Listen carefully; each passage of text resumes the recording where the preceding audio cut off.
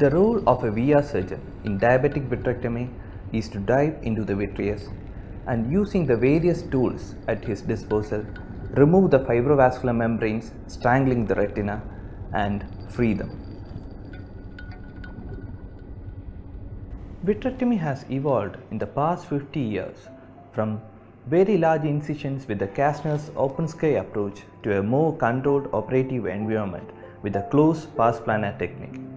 This evolution has sped up in the recent years with the progression of 3-port vitrectomy from 20 gauge to 23, 25 and 27 gauge instrumentation in relatively rapid succession. The primary goals of TRD repair is to remove all tractions without creating a rhegmatogenous break.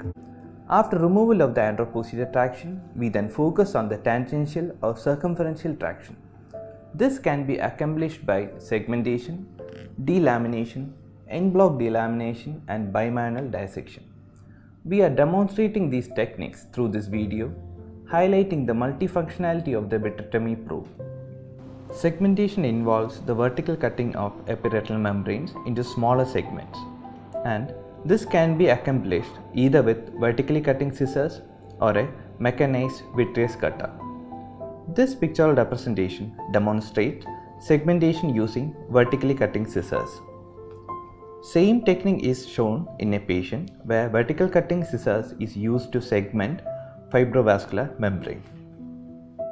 Segmentation is easier with 23 and 25 gauge cutters, as the cutter in the smaller gauge instruments is closer to the tip than it is with the 20 gauge. With 25 and 27 gauge instrumentation, segmentation can frequently be achieved using the cutter alone. This is a video showing segmentation of membrane where adequate cleavage plane is available to introduce the vitrectomy probe. This video demonstrates segmentation using vitrectomy probe where the probe tip is introduced between fibrovascular membrane and retina and breaking the fibrovascular membrane into smaller fragments.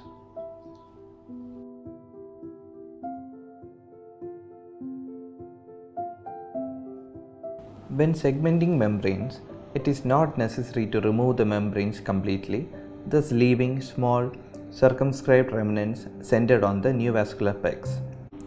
This video demonstrates the diathermy to the bleeding edges and trimming of the remnants after segmentation. In certain cases, when there is no plane available for dissection between fibrovascular membrane and retina, pick can be used to find a cleavage plane for the vertical scissors or vitrectomy probe. Here in this video, finding a dissection plane was difficult with a probe.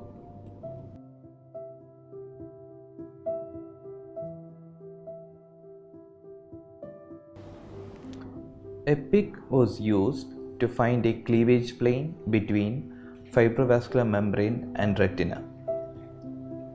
Once the plane for dissection is defined, vitrectomy probe is introduced to segment the fibrovascular membrane.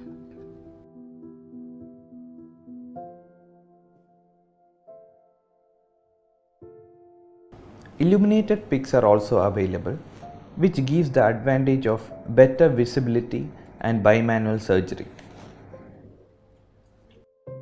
In en-bloc delamination, the posterior hyaloid is kept partially intact in order to use the continuing anteroposterior traction to elevate the epiretinal membranes during dissection.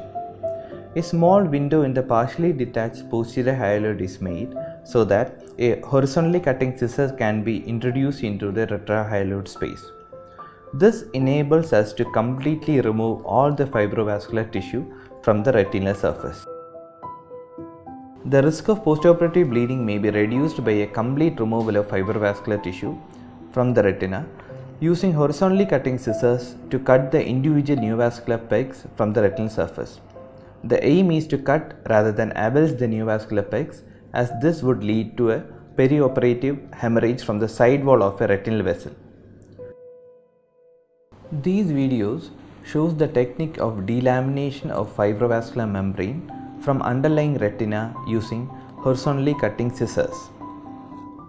In cases of difficult delamination or segmentation, especially in mobile retina, it may be useful to consider bimanual surgery.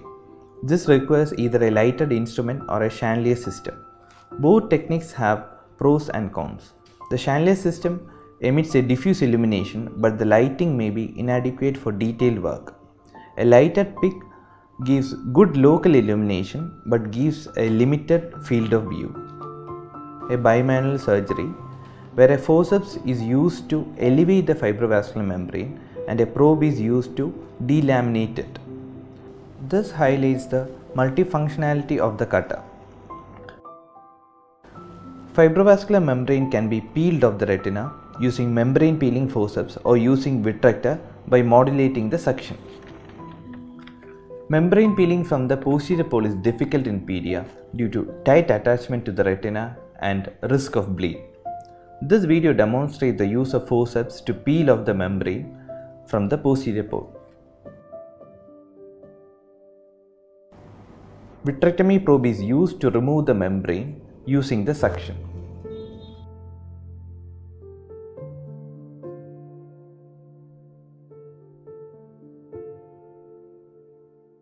Common complications encountered intraoperatively are retinal tears, retinal detachment, and hemorrhages.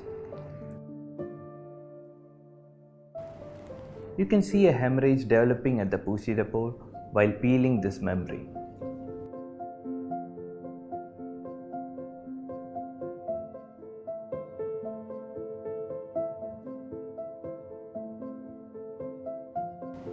Similarly, a tear has formed at the peripheral retina while attempting the membrane dissection. PFCL can be useful while handling mobile retina. It helps to keep the blood off the macular region, stabilize the retina during membrane dissection, and also aids to drain the subretinal blood through peripheral breaks. PFCL is used in this case to stabilize the posterior pole while performing membrane dissection along the arcades. Surgery for PDA remains challenging but has advanced due to improved surgical instrumentation. Careful preoperative and operative planning, including the choice of instruments, gauge, and tamponade, is the key for successful surgery.